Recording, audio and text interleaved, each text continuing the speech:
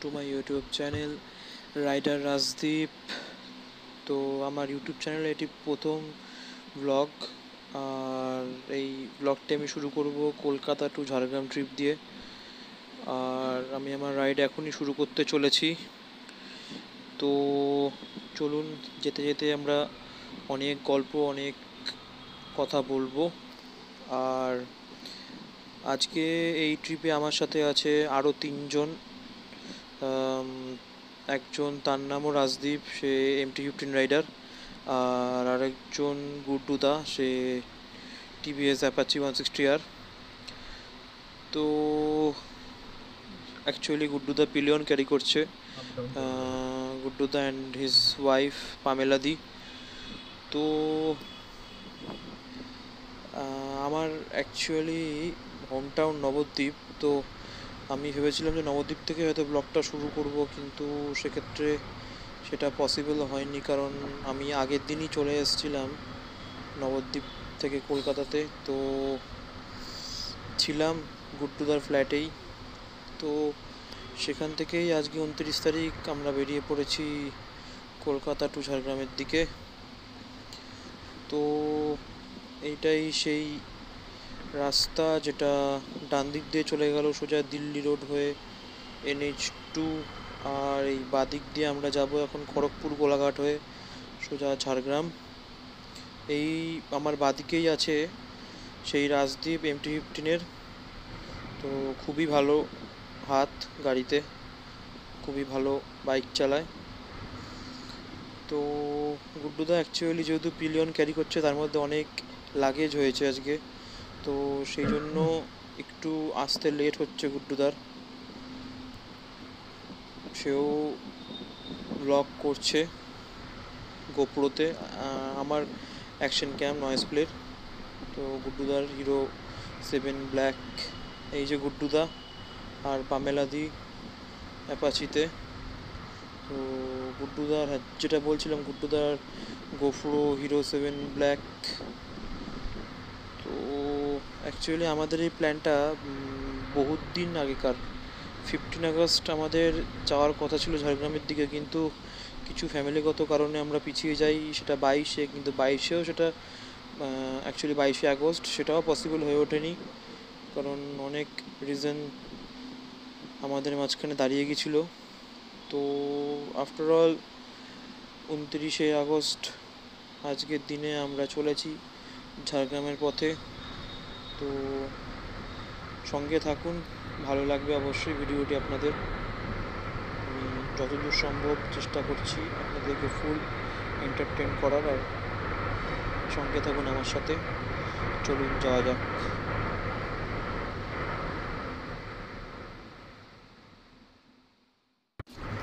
তো আমি চলেছি আমার হর্নেটে। এটি আমার লাইফের ফার্স্ট বাইক ট্রিপ। আর বাইকে এর আগে হয়তো অনেকবার ট্রেনে, বাসে আমি গিয়েছিলাম বহুত জায়গায় ঘুরতে, বাট বাইকে ঘোরাটা আলাদাই মজা, অনেকটা অ্যাডভেঞ্চার টাইপের লাগে। তো আমরা কলকাতার থেকে মোটামুটি ঝাড়গ্রাম 180 কিলোমিটার, আমরা 20 থেকে 30 কিলোমিটার এসে গেছি। তো শুনেছিলাম যে এই পুরো রাস্তাটাই খুব সুন্দর, আর আমরা উইশ করবো যে পুরো রাস্তাটা যেন এরকমই থাকে, তাহলে আমাদের পৌঁছাতে অনেক সুবিধা হবে। কারণ সবারই মোটামুটি, আমি আর রাজদীপ তো সোলোই যাচ্ছি, কিন্তু গুড্ডুদার সেক্ষেত্রে পিলিয়ন প্লাস লাগেজ আছে। তো উইশ করবো যেন পুরো গোটা রাস্তাটা যেন এরকম ভালো থাকে।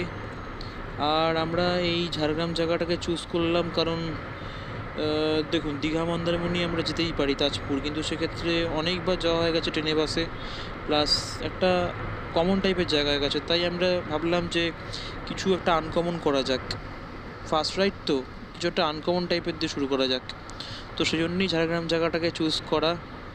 তো যাচ্ছি, সেখানে অনেক জায়গা দেখার আছে, ঘোরার আছে। তো চলুন, থাকুন আমার সাথে ব্লগে। সত্যি মানে বলতে খুবই অসাধারণ রাস্তা, খুবই সুন্দর রাস্তা। তো থাকুন সঙ্গে, যাওয়া যাক।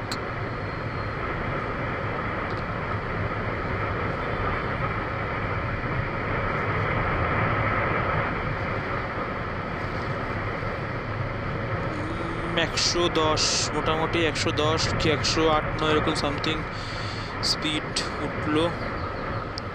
আগে আরও স্পিড উঠবে, কারণ আগে আরও ভালো ভালো রাস্তা আছে অনেক।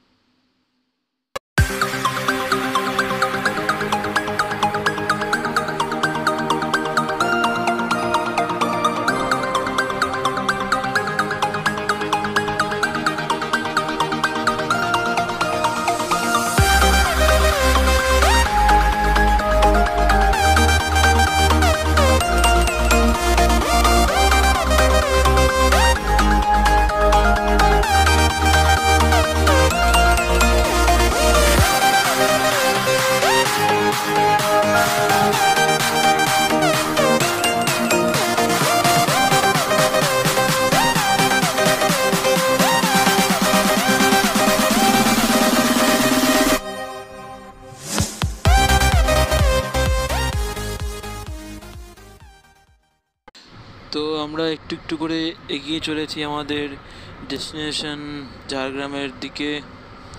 সামনেই আছে রাজদ্বীপ MT-15 অ্যান্ড পিছন দিকে আছে মনে হয় মোস্ট প্রবলি গুড্ডুদা আর পামেলাদি। তো ওয়ে হয়ে রিয়াকশান খুব ভালো লাগে যখন এরকম রিয়াকশান পাওয়া যায়। তো চলছি আমরা। ঝাড়গ্রামে এরকম সত্যি বলতে গেলে অনেক জায়গা আছে, যেরকম আমি ইউটিউব বা গুগলে দেখেছিলাম যে ধাঙ্গি কুসুম, বাবারে জ্যাম আছে মনে হচ্ছে সামনে। হ্যাঁ, তো ধাঙ্গি কুসুম, আরও ঘাগরা ফলস, চিলকিগড়, খান্দারনি লেক, তো জায়গাগুলো খুবই সুন্দর। তো আই হোপ কি বহুত মজা আসবে আমাদের জায়গাগুলোতে ভিজিট করে। তো আপাতত এখন জ্যামের মধ্যে এখানে পেট্রোল ভরতে হবে। তো আমরা কোলাঘাট পেট্রোল পাম্প থেকে পেট্রোল ভরে আমরা আবার সেই আমাদের যাত্রাপথে ঝাড়গ্রামের দিকে। তো সামনে একটা কোথাও হয়তো দাঁড়িয়ে আমাদের একটুখানি ব্রেকফাস্টটা সেরে ফেলতে হবে, কারণ এরপরেই চলে আসবে খড়গপুর। তো খড়গপুর থেকে হয়তো আর বেশিক্ষণের রাস্তা নয়।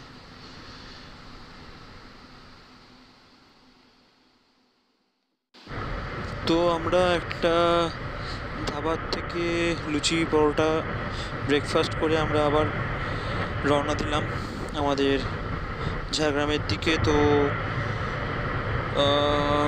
এরপরেই আসবে, আমরা অলরেডি কোলাঘাট ছাড়িয়ে গেছি, এরপরেই আসবে খড়গপুর। তো খুবই সুন্দর রাস্তা, গাড়ি চলছে খুব সুন্দর। আর আমাদের ব্রেকফাস্টটা করতে একটুখানি লেট হয়ে গেল, কারণ আমাদের বেরোনোর কথা ছিল আরও সকালে ভোর 4টে 4:30 দিকে, কিন্তু জানিনি বাঙালির টাইম 4টে মানেই 6টা 6:30 হবেই। তো এখন মোটামুটি 10টা বাজতে যায়। আমরা মোটামুটি 7:30 8টার দিকে আমরা রওনা দিয়েছি, কারণ আমাদের অনেকটাই লেট হয়ে গেছে বেরোতে বেরোতে। তো এখন একটুখানি সবাই টেনে চালাচ্ছি যাতে তাড়াতাড়ি করে পৌঁছে যেতে পারি ঝাড়গ্রামে।